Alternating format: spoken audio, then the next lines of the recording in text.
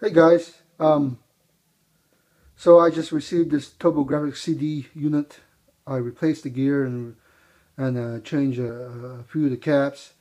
It works fine, but there's a perplexing issue with it.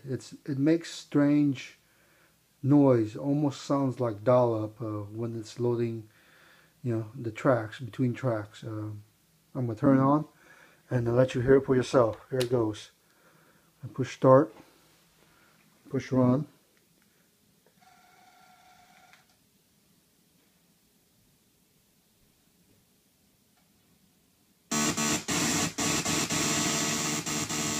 There it goes. See, it seems like it makes that noise every time it's loading a game.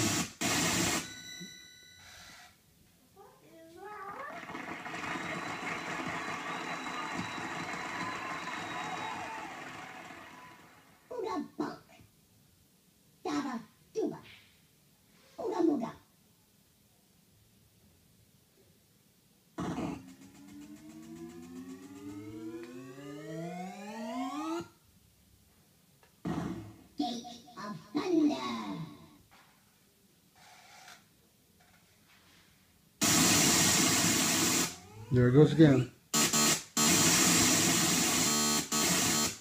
So basically, every time it's loading something, loading data, it makes that noise. Sounds like it. Again, game load fine, no issues there.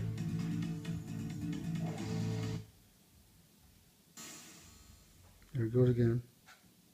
That one's more faintly.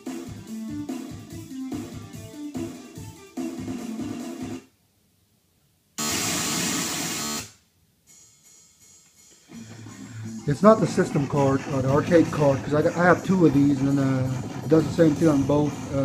And also, I'm not getting anything with this PC Engine CD-ROM unit, so definitely has something to do with that. So if you guys ever come across anything like that, let me know.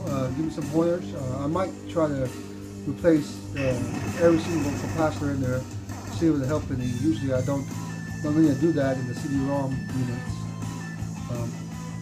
Thanks for watching. Bye.